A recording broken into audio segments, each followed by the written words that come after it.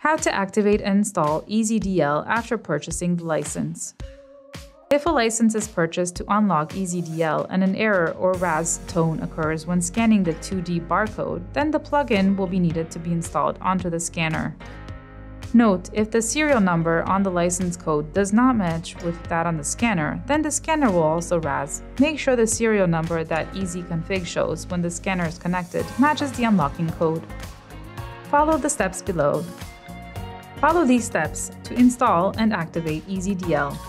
Download the user guide from sps.honeywell.com. Go to Products, Productivity, Barcode Scanners, General Purpose Handheld, Xenon XP1950G General Duty Scanner, or the model you have, and download the user manual.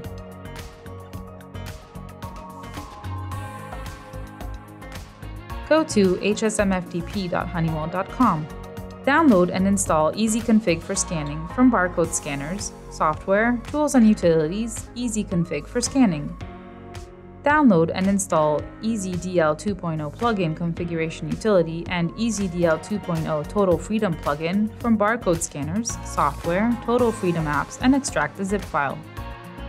Assuming the scanner is configured for USB keyboard emulation PAP124, connect the scanner to the USB port and open EasyConfig. USB serial can be used if HID fails to work.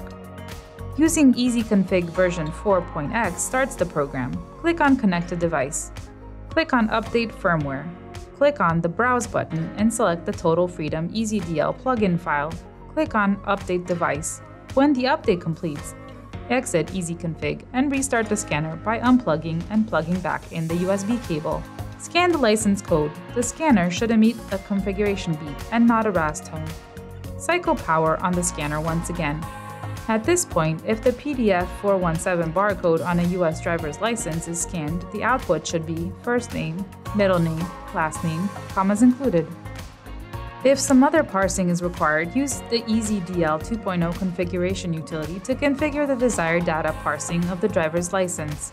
Note, some older scanners not listed might require EasyConfig for scanning 3.5.x. More details listed on the support article with the same name.